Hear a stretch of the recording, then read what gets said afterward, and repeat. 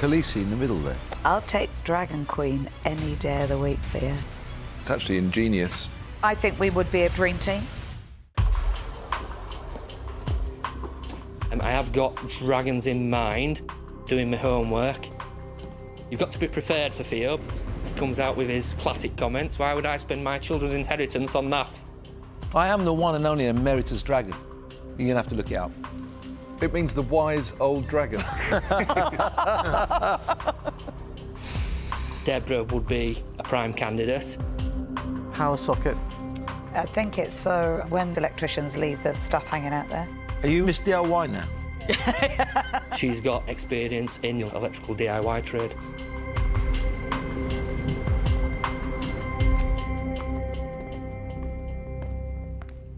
Hello, Dragons. My name's Richard Brook. I'm here today looking for investment of £100,000 for 30% share in my company, Sockitz. Sockitz is a safety shield. The safety shield is used during refurbishment of occupied housing by the electrician during the electrical rewire. This creates a protective shield around the electrical installation, then allowing the electrician to leave the installation fully tested and in full use, allowing plasterers, your tilers, your painters to carry out their works in full safety. At present, we sell 240,000 units per year within the UK. This gives me a turnover of £50,000. All the products and all the sales at the moment have been with zero advertising, marketing campaigns. It's all been through myself pushing the products. I'm not a salesman, as you can tell from my pitch. I need a dragon like yourselves on board to assist me in what I think is a fantastic patented product we can take to market and increase the sales to between 2 and 5 million per year based on the number of properties refurbished per year in the UK. Would anybody like some samples or like a closer look of the product before we go to questions? A plastic casing, which makes plug sockets safe while they're being worked around. I'm just showing you how this one's fitted now. Is the proposition on offer from Yorkshire-based entrepreneur Richard Brook. The plasterer would unscrew the sockets, you'd get plaster, you'd get paint within. Fitting the safety shield alleviated that problem. The 47-year-old is looking for a £100,000 investment. No pressure. There's no pressure. In return, he's willing to give away 30% of his business. I'll do it. You're putting him off. This is probably the most stressful moment of his life. No, it's not. And you're making it 10 times worse. You standing there's giving him the stress. So that's the principle of it. Super, well done. Now the demo's boxed off, can Richard spark some interest from the den's queen of DIY, Deborah Meaden? Thank you, Richard. So actually, it's quite a simple product to understand. It means that you can carry on using your electrical switches when their Property's been refurbished. Thank you very much. So, what do they sell for? Right, the retail price is 44 pence for the single, 48 pence for the double. Yeah. And the cost price? 10.5 pence for the single and 12.5 pence for the double. When did you start selling them? I started selling back in April 2009. And your sales to date are 240,000 to date? Per year. 240,000 a year? Yes. OK. And has that grown at all since 2009? Yes, 10% a year, year on year. OK, so I don't know if you're aware, but I've actually got a business that sells electrical sockets that are completely flush to the wall. And what we have to do is work out who saves the time, who saves the money, because if it's the tiler that saves the time but the electrician that's got to buy the product, it's never going to sell. We found, but it actually benefits the electricians, the feedback we've got is rather than doing 2 visits to site, they would do a rewire in the day, complete, energise, fit the shield, they never went back.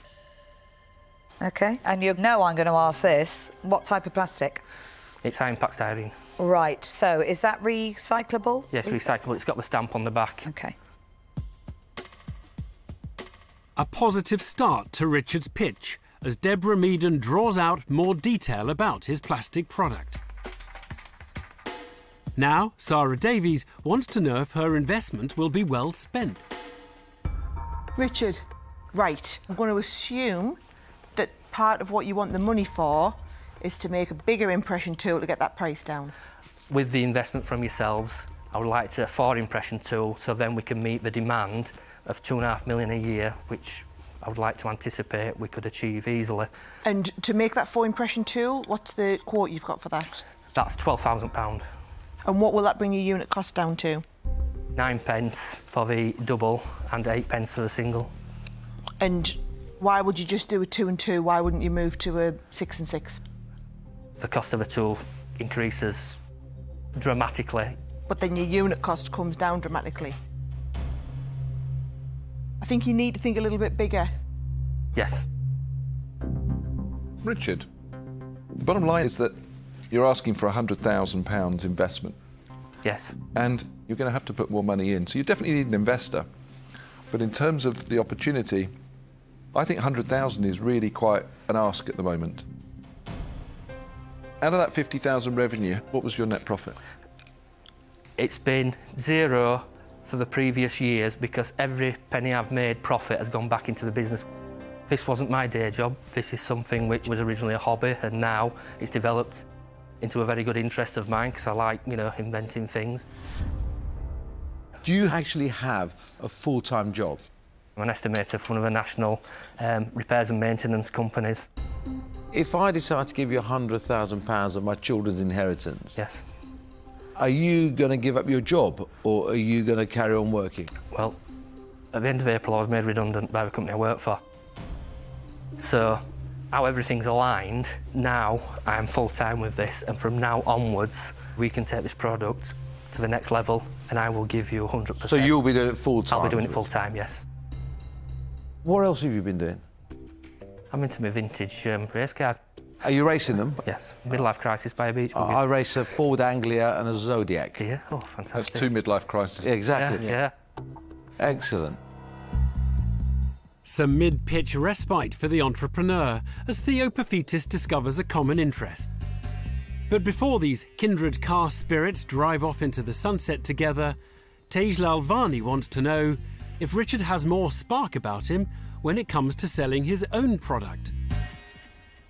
Can I understand what your margins are in terms of wholesale? So I know your retail price is 44p and your cost price is 10 to 12p, depending on the size. I sell to the electrical wholesalers at 24 pence for the single and 28 pence for the double disposable. You've got about a 50% gross margin. Yes. And you've been growing at 10% a year, which is growth, but I would expect this to be a much higher growth. Why haven't you approached the construction industry distributors? I'll be totally honest with you. Sales and marketing is not my expertise. I haven't pushed the product and I haven't marketed the product, and I'll admit that that's my failure on my side. Look, it's a really good product. It works really well. You're selling already. You know, you're ticking all the boxes here. But it just doesn't excite me as a business. Money excites me, but I feel that you've got to sell millions of these units to get my investment back. And £100,000 is a big ask, I think. So if it was a smaller amount, I may have considered it, but on that basis, I'm going to say I'm out. Good luck. Tej Lalvani isn't convinced by Richard's projections and bows out of the deal. Does Sarah Davies see any promise in the product? You know what, Richard? The product does excite me. Not that I do a lot of wiring plugs in my spare time, but the product, your enthusiasm for the product. However, I worry that you've bumbled along for 10 years.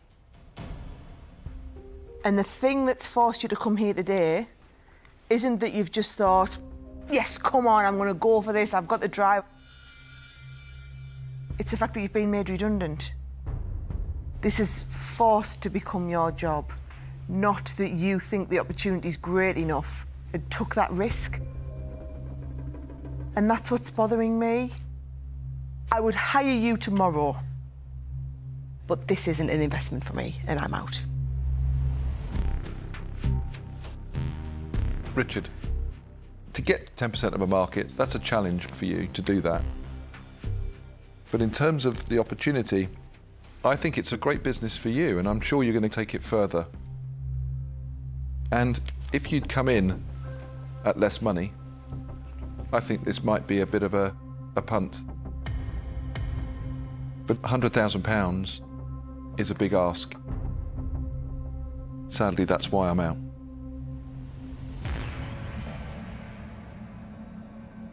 Peter Jones casts doubts over Richard's target growth and switches off his interest in the deal. Now Theo Paphitis is preparing to give his verdict. Richard, I'm all over the place with this. I think it's an ingenious product. I think it's amazing that you've put it together in your spare time. But you've come in for £100,000, and that is a lot of money. And £100,000 is such a specialist product, the return on my investment might take a while.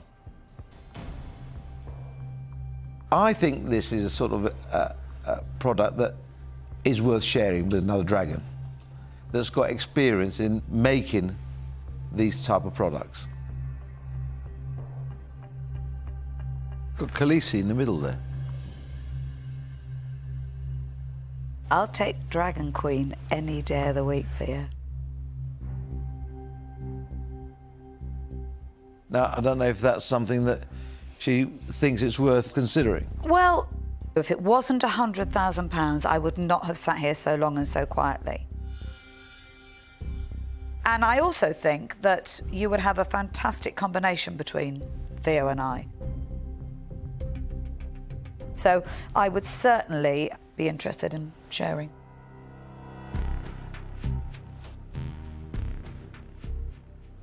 Okay, now, the percentage. If I did 50,000, I would want 25%, or otherwise it's just not worth my investment. I think we would be a dream team.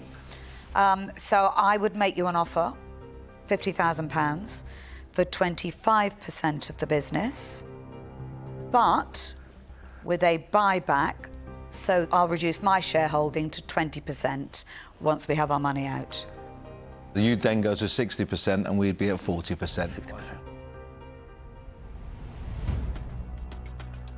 It's a big moment for the entrepreneur. A double dragon deal on offer from Theo Paphitis and Deborah Meaden. But they're asking initially for half of his company, 20% more than Richard was willing to give away. I'm confident with two dragons like yourself on board, we've got a great potential and a great team. I think my energy and enthusiasm will go get the sales if you tell me which direction to go in. So I've no doubt that I could pay back that investment within, 2 years. So for that reason, I'm in. You're in. Excellent. Fantastic. Excellent. Congratulations. Thanks very much. Thank you. I can do that. Oh, thank you. There you Thank go. you very much. And more to the point, we're back in business, Mr. P. A dream team. There we go. Thank you, Dragons. Excellent. Speak to you soon.